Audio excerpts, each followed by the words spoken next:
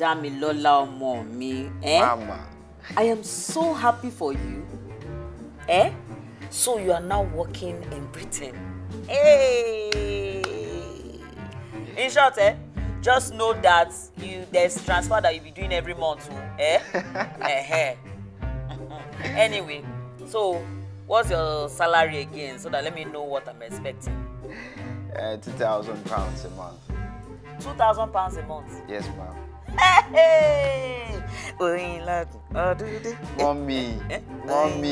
Mama. What is it? Do you know that this call actually cost me money?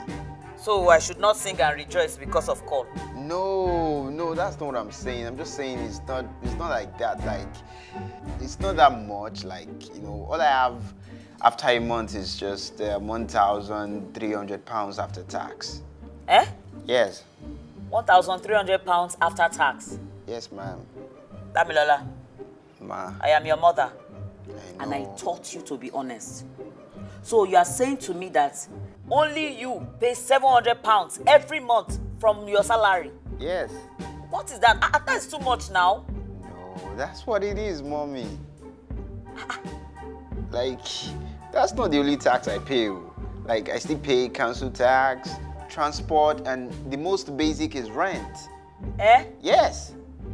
That's too much now, If all that is taken from your money, no, that's not a job anymore. Mama. How can you pay all that amount of money every month? No.